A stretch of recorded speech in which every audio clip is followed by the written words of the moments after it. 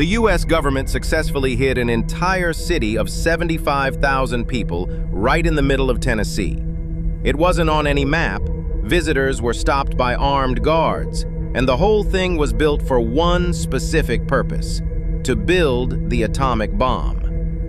Back in the 40s, the government seized 59,000 acres of farmland and built the town of Oak Ridge from scratch.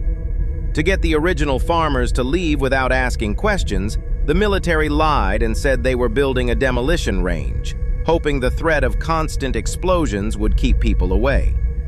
Construction happened so fast that contractors were handing over keys to a new house every 30 minutes.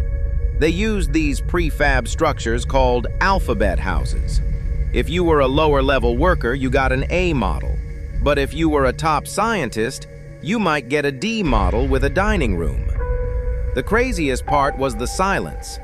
There were massive billboards everywhere warning people to keep their mouths shut.